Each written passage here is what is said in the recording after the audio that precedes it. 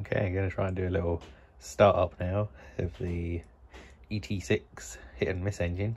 It's one of these little engines that are machined in China, and I've got to say, to a pretty nice quality. They do look really quite something. It's got a side shaft here with a governor assembly, little upright ball governor, which is all pretty nice. It's all made out of brass. I think the rest of the engine looks like it's probably aluminium by the looks of it.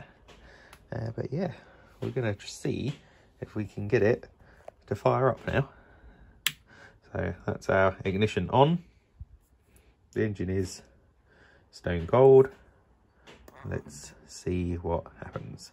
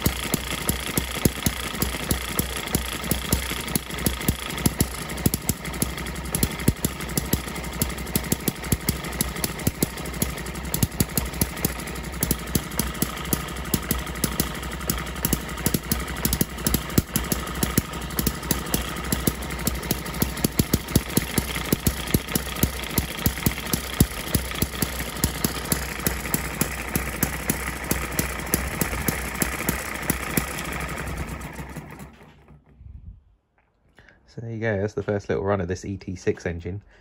I don't know how many other people have had slight little issues with them, but my one's definitely got a problem. You can tell down here by all the water that it's definitely got a water jacket leak.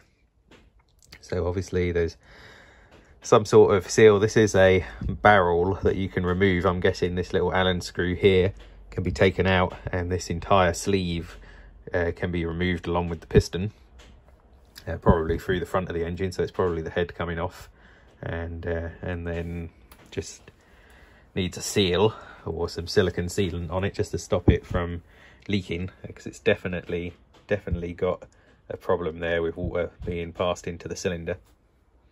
Obviously shouldn't be a problem corrosion wise, not unless it was going to be left for ages, but it shouldn't be an issue. But you can tell just how small this engine is.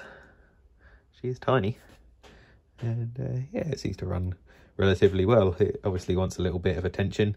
This little issue here with the water is probably not going to help it. It's probably losing a little bit of compression.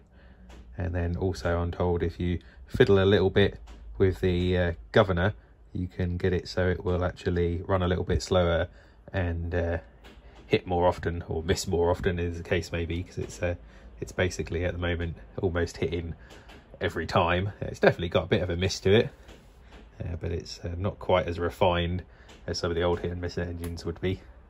But yeah, something to have a little bit of fun with. We can have a little bit of a play with this and see if we can get it running a little bit smoother, and then go from there.